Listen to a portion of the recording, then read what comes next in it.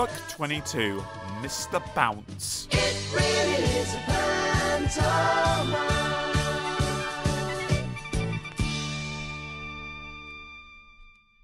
Mr. Bounce was very small and like a rubber ball. He just couldn't keep himself on the ground.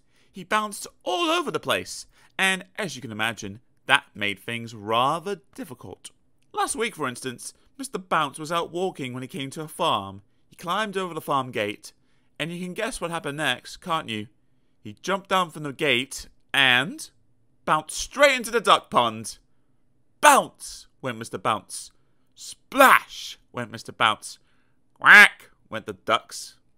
The other morning, for instance, Mr. Bounce was in bed. He woke up and jumped out of bed, and you can guess what happened next, can't you? He bounced right out of his bedroom door and all the way downstairs. Bounce, bounce, bounce, bounce, bounce. That happens quite often, which probably explains why Mr. Bounce leaves his bedroom door open every night. After he picked himself up, Mr. Bounce went into his living room and sat down to think. Bounce! Mr. Bounce bounced off his chair and banged his head on the ceiling. Bang! Went Mr. Bounce's head on the ceiling. Ouch! Said Mr. Bounce. This is ridiculous, Mr. Bounce thought to himself, rubbing his head. I must do something to stop all this bouncing about. He thought and thought. I know, he thought. I'll go and see the doctor. So, after breakfast, Mr. Bounce set off to the nearest town to see the doctor. He was passing a tennis court when he tripped over a pebble. Bounce! He bounced, and he bounced right onto the court where two children were playing tennis. And you can guess what happened next, can't you? The children didn't realize that Mr. Bounce wasn't a tennis ball and started hitting him with their tennis rackets backwards and forwards over the net. Bounce! Ow! Bounce! Ow! Bounce! Ouch! Poor Mr. Bounce. Eventually, one of the children hit Mr. Bounce so hard, he bounced right out of the tennis court. Mr. Bounce bounced off down the road towards the town. Oh dear, he said, feeling very sorry for himself. I've been bounced black and blue. A bus was coming along the road, and Mr. Bounce decided that the safest place for him to be would be on it. He got on and sat down, still feeling more than a little sorry for himself. The bus drove into town. The bus stopped right outside the doctor's.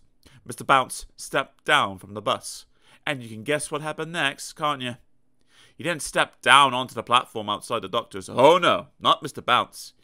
He stepped off the bus and onto the platform and bounced in through the doctor's window. Dr. Makey-Well was sitting at his desk enjoying his mid-morning cup of coffee. Mr. Bounce sailed through the open window and landed. Well, you can guess where he landed, can't you? That's right. Splash went the coffee. Ouch! Squeaked Mr. Bounce. The coffee was rather hot. Good heavens! Exclaimed Dr. Makey-Well.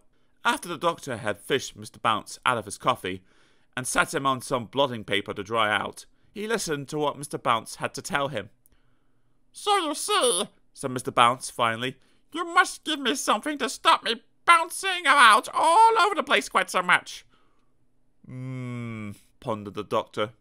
After some thought, Dr. Makey-Well went to his medicine cabinet and took out a pair of tiny red boots. This should do the trick, he told Mr. Bounce. Heavy boots. That should stop the bouncing. Oh, thank you, Dr. Makey-Well, said Mr. Bounce, and he walked home wearing his red boots. Not bounced, walked. That night, Mr. Bounce went to bed wearing his heavy boots, and then he went to sleep. The following morning, he woke up and yawned and stretched and bounced out of bed. And can you guess what happened next? No, he didn't bounce down the stairs. He went straight through the bedroom floorboards and finished up in the kitchen.